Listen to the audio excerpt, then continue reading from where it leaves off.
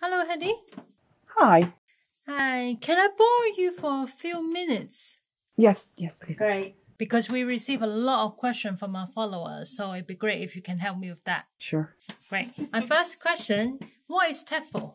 Okay, so TEFL stands for Teaching English as a Foreign Language, and there is not an internationally agreed TEFL accreditation board or a set of regulations.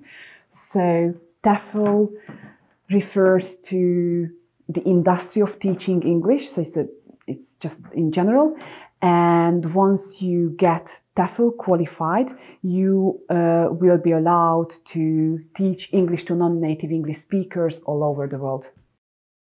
So which TEFL course to choose? There are so many courses available, so choosing a TEFL course can be really overwhelming. You will find courses from intensive, short intensive weekend courses to ones that require up to 300 hours of study.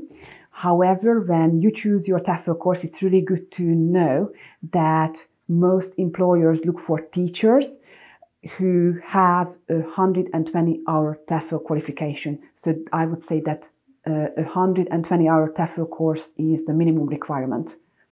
Who can get TEFL qualified?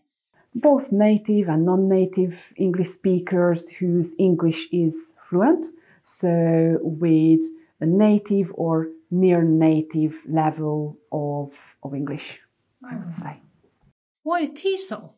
Okay, TESOL is another acronym that stands for Teaching English to Speakers of Other Languages, and that's most popular in Canada, in the USA and Australia. How is it different from TEFL? They are very similar and often they mean the same thing. And you can often do that online, in the classroom or in a combined setting. They are both flexible and self-paced, and the price is reasonable and affordable. What is CELTA? CELTA stands for Certificate in Teaching English to Speakers of Other Languages, and this is probably the most well-known TEFL certificate. The CELTA is standardized and run in centers all over the world. And the course can be done part-time or full-time. And I need to say that CELTA courses are more intensive and more expensive than TEFL and TESOL courses. So which course should I take? You can, it's up to you. If you are planning to teach English in a native English speaking country, then CELTA may be the best.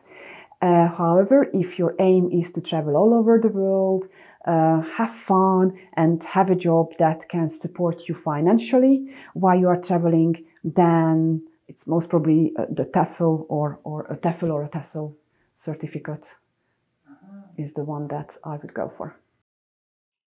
Your lesson is about to start, so I won't keep you for too long. Thank you so much.